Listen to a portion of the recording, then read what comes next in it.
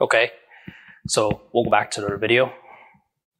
So here's what's known as a Mellin transform, so never been mentioned or introduced in this channel before until now. And this is a type of an integral transform that acts as regarded as a multiplicative version of two-sided Laplace transform. Directly connected to the theory of the Dirichlet series. It's often used in number theory, mathematical statistics, even the theory of asymptotic expansions. And it's closely related to the Laplace transform in the Fourier series. So the formula is actually written as follows. So for the Mellin transform of some function f of x as with the input s, then we see that's actually written as the following improper integral from 0 to infinity of x to the power s subtract 1 of f of x dx. So this is probably straightforward to see that we actually just have to plug in whatever our function here into here, and then we actually just need to calculate from there, so nothing more needs to be said. What we see as we go along through the process of the procedure is that there's actually going to be a bunch of other formulas involved, mainly the beta and the gamma function, and even its properties as well. So just something to, expect. So why don't we actually just jump right in.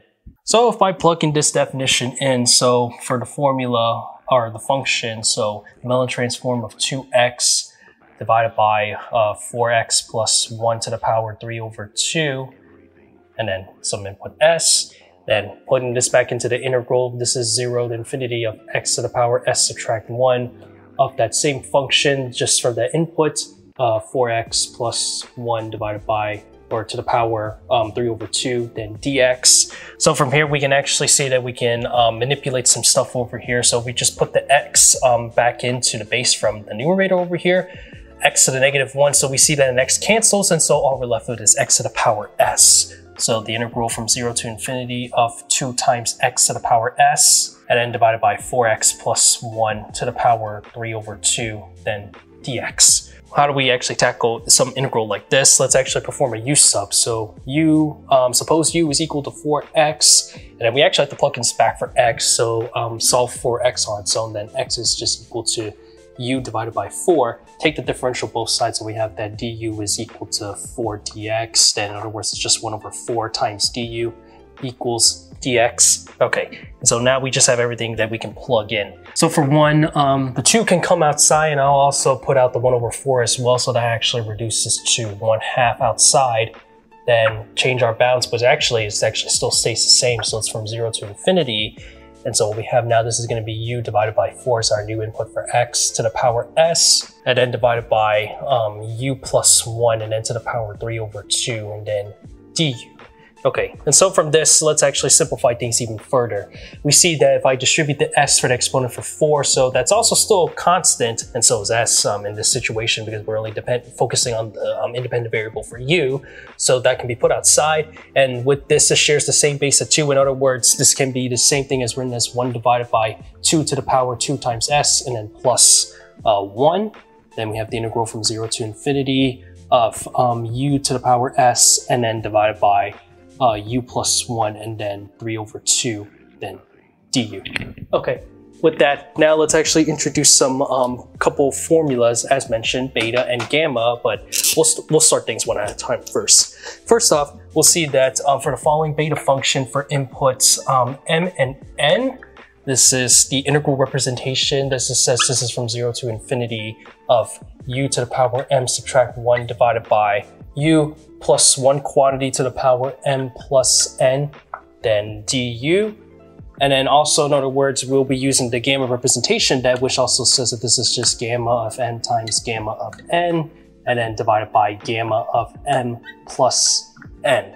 Okay, so with that, now we'll actually put everything back together. And so we have that now the Mellin transform of our given so far is going to equal 1 divided by 2 to the power 2s plus 1.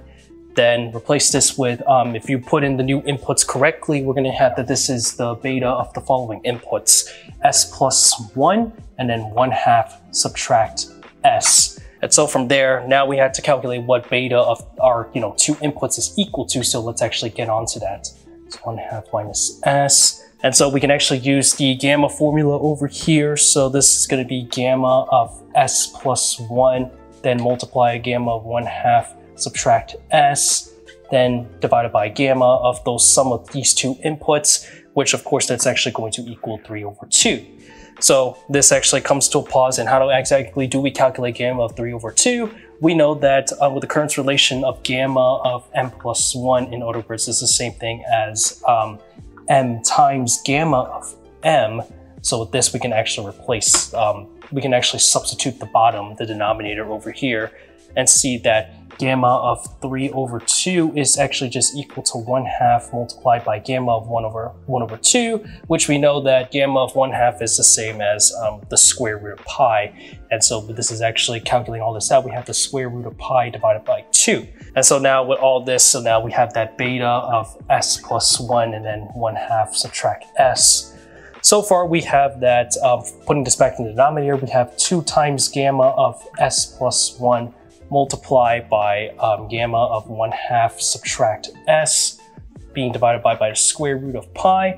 And so basically we're just done. So we already found what the gamma, or we found what the beta value is with, you know, parameter of s. So we just have to multiply this with the 1 divided by 2 to the power 2s plus 1. So I'll put this in final. The Mellin transform of our function 2x, 4x plus 1 quantity to 3/2 s is going to equal gamma of s plus 1 multiplied by gamma of 1/2 subtract s, and then all this being divided by 2 to the power 2s, and then multiplied by the square root of pi.